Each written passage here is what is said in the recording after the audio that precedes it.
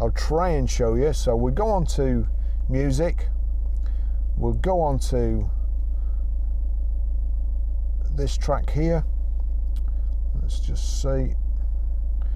At the bottom you see Ford Audio, the red triangle and the 3 red circles. If you click on that, you see Ford Audio and there's a tick next to it.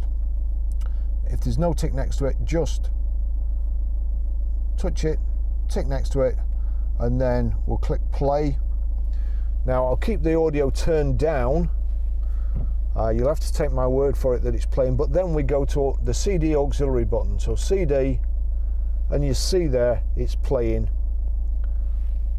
the same track.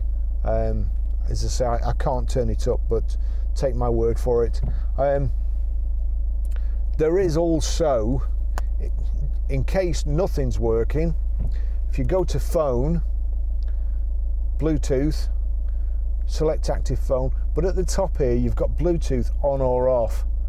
So if you can't pair your mobile, if you can't play audio through it, just check that there is, that the on button is, sorry, wait till that goes off. Just check that the on button is red, and there you go, and you can again select active phone.